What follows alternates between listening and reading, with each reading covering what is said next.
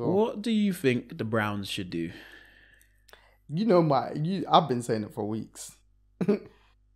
They should bench Deshaun Watson. You've got to take the L on his contract. But who is their backup? Jameis Winston. This is why. Yeah, Jameis. But this is why. I don't know if you bench him for Jameis, you know. Jameis has also done madness. He has. Remember that time when he came in for the Saints and they had a couple years ago? Yeah. I think he was like 5-2. Yeah. Well, I might be wrong, but they had a very good winning record. I remember this. It's like, and then he got injured and I think he was out for the season. Yeah. It's like, bro, like, you've got a viable backup quarterback who could arguably be a starting quarterback for one of the worst teams. Mm.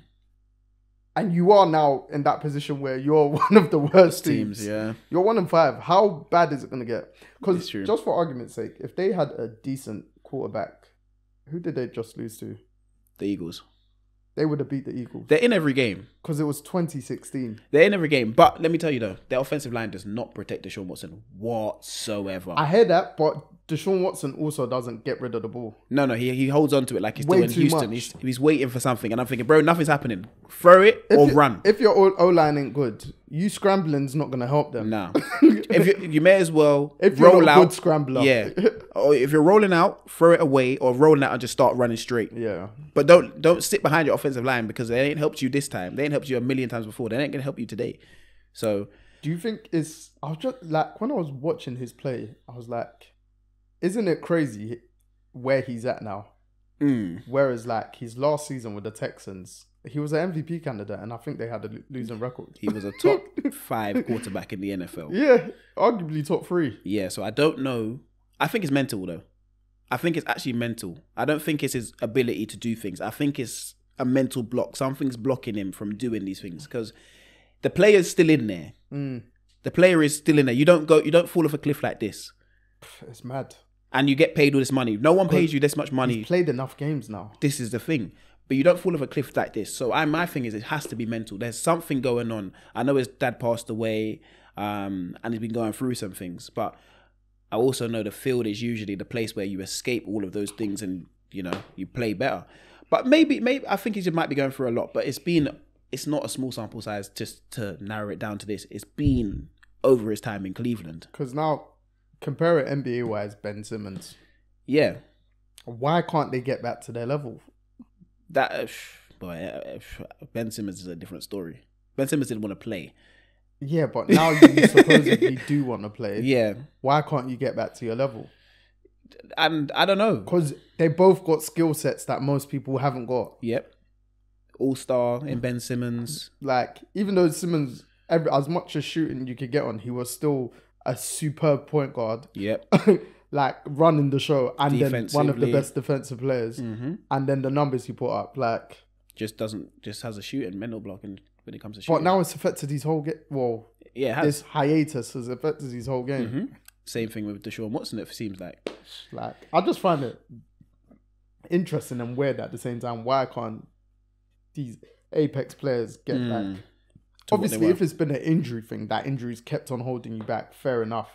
But like in Deshaun's case, it doesn't seem like it's been an injury thing. Ben Simmons has had odd one here and there. But his injuries feel like they've been mental because it's like, oh, my back's hurting. Yeah. Whereas like someone, I'd say, where you can see they've got the mental struggles, but the injuries have played a big part. Dele Alli. Yeah. Do you know what I mean? Like the injuries have really played a big part. Yes. And he's gone through a lot. And like him, not thankfully, but like in a positive way, speaking out. Yeah. And a lot of things, like everyone can understand why more his struggles and stuff like that. And he's still trying to like make a comeback and stuff like that. And I hope he does. But then there's others, they've just got a mental blockage in an aspect of their game. That won't allow them to do what they used to do. I don't know, man. I don't know what it is. I'd actually like to sit down and speak to them people and ask them what's gone on. Why do you feel like you can't get to where you were?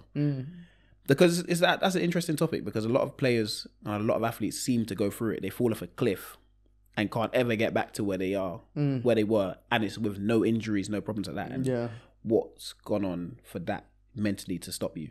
And that's what I think for Deshaun Watson's happened. Obviously, he's gone through with the madness, but once you've been once you've been cleared of all the madness, you still got to play. His saving grace was he still got paid. This is the thing. Guaranteed, the only ever guaranteed contract in NFL history. Yeah, like he still got the back. So you like not in a bad way, but obviously what he done, he should come back with a bit more arrogance in his play, not in his actual self. Yeah, but in his play, bro. That guy at the Texans was him. Right, he was him. You were gonna say he's rivaling Mahomes. Yeah, in coming years. Mm-hmm. That was what it was, though. I think I saw. I was listening. Was it last week or week before?